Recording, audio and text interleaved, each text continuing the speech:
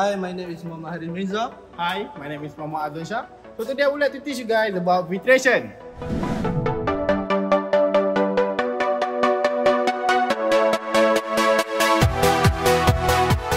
What is filtration process? It is a process of physical separation of solid matter and fluid from a mixture using filter medium.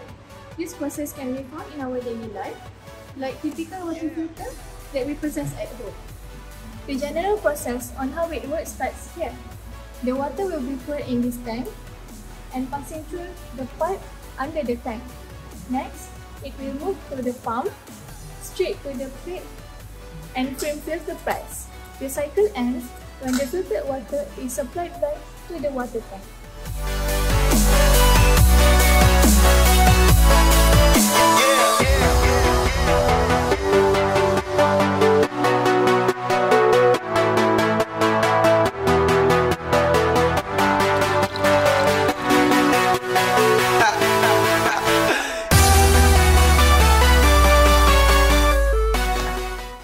Now we want to tell you guys about safety.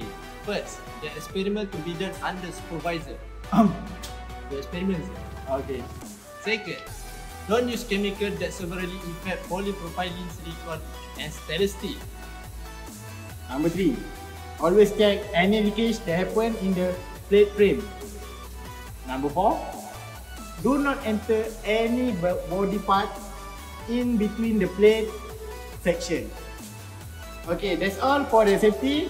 Next, we go to the result.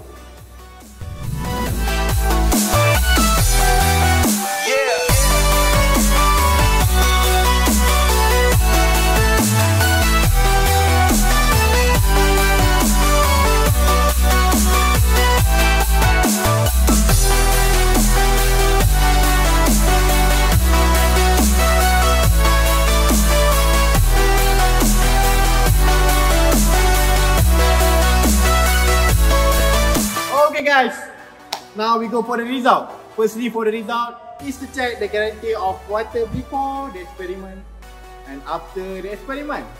Number 2 is to check the turbidity of water before the experiment and after the experiment.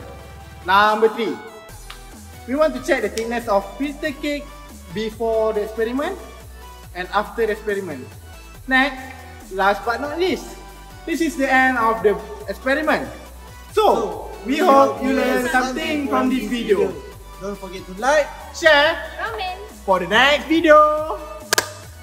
Bye!